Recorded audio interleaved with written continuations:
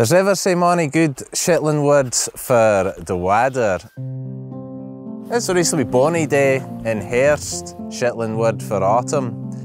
While it's fine enough, we might not be too far from there being a doontoom. And that's a word that we use for a doonpour of rain, a lot of rain. Doontoom is a brilliant word because it's very descriptive of a doonpour of rain, like it's just lousing doon. Usually you would associate that with not too much wind, and you can see the quantity of water that's coming down. And if it was cold enough, then you might lip in there to be haily puckles instead of rain.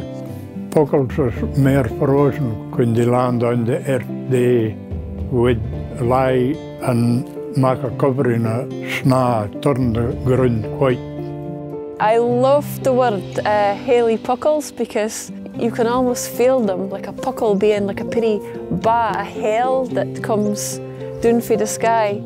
And it conjures up this idea of them bouncing everywhere, maybe bouncing off the car or bouncing off the windowsill. The bears would open the curtains and say, "Mom, look at the haily puckles." Haily puckles is big, thick things of hail, like hailstones. My peerie dog Casper, he loves going out in them. I've seen him catching on his tongue once. But he's quite a weirdo. And obviously here in Shetland Island in the North Sea, the Waddir is changing. And it's probably through this why that we see the Waddir come and go from one extreme to the next that we hear the expression that it was a day atween Waddirs. Well, this is like a day atween Waddirs for Wazino anyway, because yesterday was a doontoom. And the day it's lovely and dry and even sunny atween the clouds. And the morning is to be rainy as well. So that's like a day atween Waddirs where you've got a better day atween horrible days. This past week I was able to hang me washing out on Thursday because it was a day atween the Waddirs. Wednesday had been poor and Friday was a doontoom, it was lousing. So Thursday this past week was a day atween the Waddirs. And I was blithe o' it. A word that is very good at mirroring what it describes is the word steekit.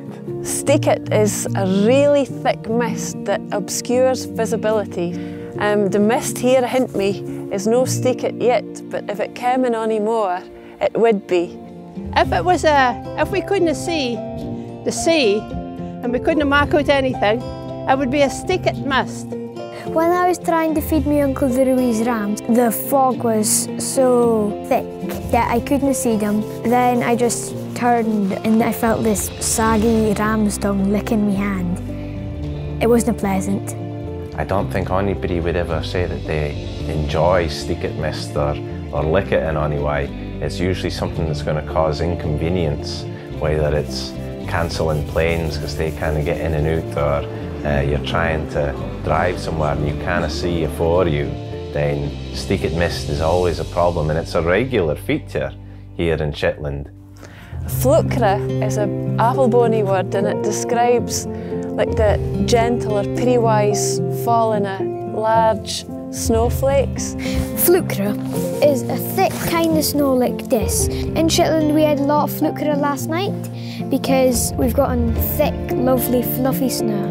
You would have flukra on a day when it was maybe flat, calm, nae much wind, maybe just a peerie purr of wind.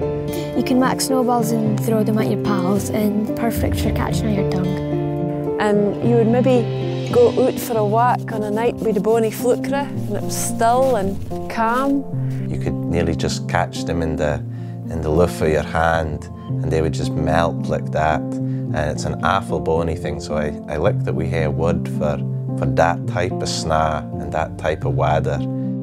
The tourist board here really finds saying for it. If you don't like the Waddir, just wait 5 minutes